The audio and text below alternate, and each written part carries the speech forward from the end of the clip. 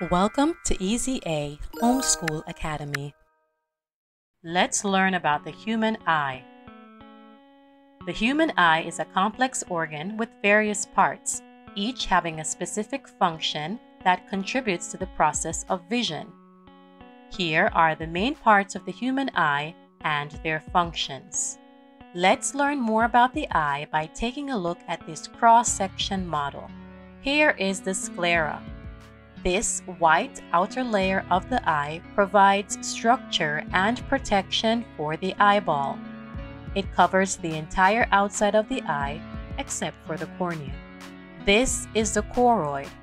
This is the layer of blood vessels between the retina and the sclera. It supplies oxygen and nutrients to the retina. This is the pupil. The black circular opening in the center of the iris is called the pupil. It allows light to enter the eye and reach the retina. The size of the pupil increases or decreases depending on the amount of light entering the eye at any given time.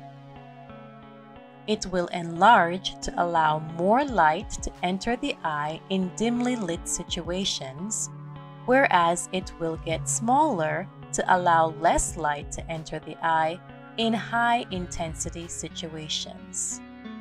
Here is the iris. It is the colored part of the eye that controls the size of the pupil. By adjusting the pupil size, the iris regulates the amount of light that enters the eye. This is the cornea. It is the clear, dome-shaped surface that covers the front of the eye. It helps to focus incoming light onto the retina. Next is the lens.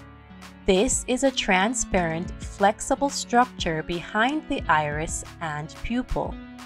It changes shape to focus light onto the retina, allowing us to see objects clearly at different distances, a process called accommodation. Here is the retina. This is a light-sensitive layer at the back of the eye. It contains photoreceptor cells, known as rods and cones, that convert light into electrical signals. Rods are responsible for vision in low light, while cones detect color and are responsible for sharp central vision. This is the optic nerve. This is the nerve that transmits electrical signals from the retina to the brain, where they are interpreted as visual images. This is called the vitreous humor.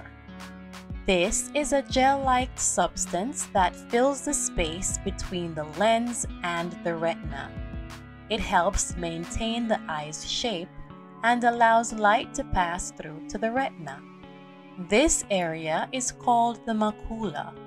This is a small central area of the retina that provides the sharpest vision. It contains a high concentration of cones. Here is the ciliary body. This is the structure containing the ciliary muscle and ciliary processes. The ciliary muscle controls the shape of the lens, and the ciliary processes produce the aqueous humor. This is the aqueous humor. This is a clear fluid that fills the space between the cornea and the lens.